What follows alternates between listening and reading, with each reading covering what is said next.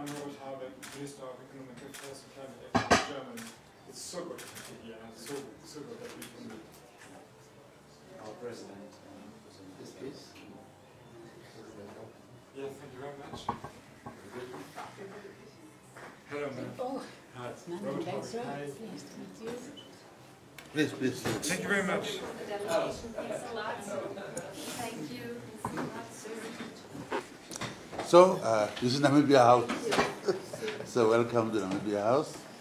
He was talking too much about you. We want to hear from you yourself now. Firstly, we are glad to meet. And as we are starting a new administration, it's good that we start. Nothing was wrong in the past, but we should now move on. Time has come that we can really move on. We are now talking about this green hydrogen that already put us in touch, that we have to move on. We need to move on because some of us are leaving to prepare the way for those who are coming. But we leave something for that posterity. So welcome. Yeah, thank you very much. And we had a meeting in Berlin, like, let's say, 4 or 5 weeks ago. Yeah, that was in March. That was in March, and it was very open, very intense, and very friendly discussion. So I'm really, really glad that you made it possible that we could meet today as well. And well, it's good to hear how much Namibia is moving forward and how intense the cooperation with Europe and Germany in Europe could be. You know that my country, Germany, is moving to climate neutrality very, very fast. But of course we are a strong economy in Europe. We need a lot of energy, we will produce a lot of energy, but we need energy partnerships, otherwise our own ambitious plan wouldn't work. But of course we can also offer something, investment, firms, knowledge. So I'm looking forward to a very, very fruitful conversation today and partnership for the future. And also thank you already in that regard, the scholarships and the money that you already pledged to prepare actually for that future. So thank you very much for that. And other assistance we've been getting because we had a very serious situation. COVID-19 doesn't discriminate against races or countries. We are all equally affected. So some countries advance helped us. So thank you very much. You are among them. Thank you very much. Yeah.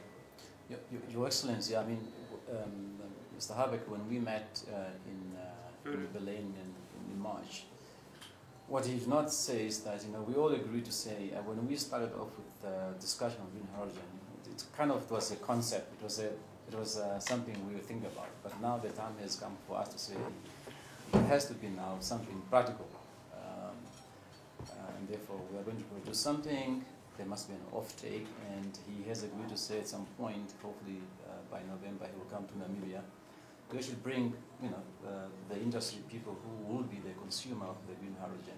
And that's really a practical step to say it's not only just talking about it; it's really happening. That, you know, this is a good step. And this is going to happen as far as I know. If you want me, I will come in November to Namibia. And the plan is to bring. It's December. It's December, but okay. It's at the beginning, because towards the end, that place is closed. We copied that from you. People go to Swakopmund. Coming in December, and then bring the ones who are signing the contract. So I think if we do our job, we will establish a framework, a partnership framework, under which umbrella all the companies then can make the arrangements they need. And I can tell you, our meeting, the discussion we had, that was very, very fruitful. A lot of people, they are really keen to come with me to Namibia. And well, I mentioned it before, in Germany we have the steel company, we have the chemical industry, we have concrete industry, we still have, our plan is to let the country run by renewables, mainly wind and solar, but of course there's the night and the sun doesn't shine, and sometimes there are periods with no wind, so we need also hydrogen for the electric system. And well, I know that Namibia is a beautiful landscape, and I guess you have to be as careful as I have to be in my country. So you can't plaster windmills all over the place, I guess. But still, if you find the right places and only some amount of your coastline, still you have incredible good conditions. So I think it could also boost the Namibian economy, and well, maybe I can say environmental protection is enshrined in our constitution. Yeah. One of the first constitutions and to it talk has about. to be. And it So has to be. we have to preserve our environment. Yes. Yes. And Excellency, also what we also then have agreed in terms of the declaration that we have signed.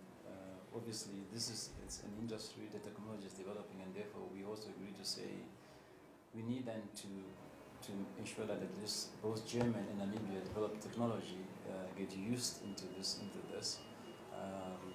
and also, of course, the necessary research and development going forward. This is something definitely we also agree to cooperate, so that this it's not only Namibia producing energy and getting and selling it, to somebody else, but at least it has to mean something for the economy. Which is, so if you ask me, I want to have a real partnership with benefit for both sides. And I mean, our countries, they had a history and not a good one from the German point of view. We should do better and be real partners, and not, if you have any time the feeling that anything we're doing is some kind of buying out Namibia, so it's some kind of, let's say it, imperial touch, just please let me know. I don't want to make a mistake, and never again will I have German companies or Germany in Namibia giving you a bad feeling. So quite honest, you also on a personal level, you have to give me, hey Robert, okay, this wasn't pronounced the right way. It's not good. There you made, or this company or this business leader made a mistake.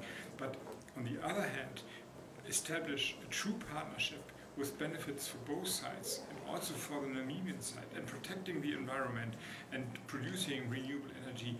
This could also be a tremendous story of success. It would be a wrong way to say the companies were not doing the right thing. The thing that we are disagreeing maybe have been something else, historical one, in which we also made quite good progress. So I think now is to move forward. Talking period is now over, and we really want to do something in a country that will go to the next generation, because there was a division, some people were left out, become the land question and so on. So we really want to engage companies that are willing to create a win-win situation, and that we can also develop our own country. Not that the countries from Germany or so are not doing a good job. No, they did a great job. We are disagreeing earlier on the other historical aspect, which we are separating from investment and bilateral cooperation. Right. So, do you have the feeling that the preparations for my visit in December, then, as I know, they're coming forward? Do you have established their contact? Is it you're nodding your head? That's fine. Yeah. So there are already teams, I think, actually talking about this already, making those preparations. So there's no reason why they should not proceed.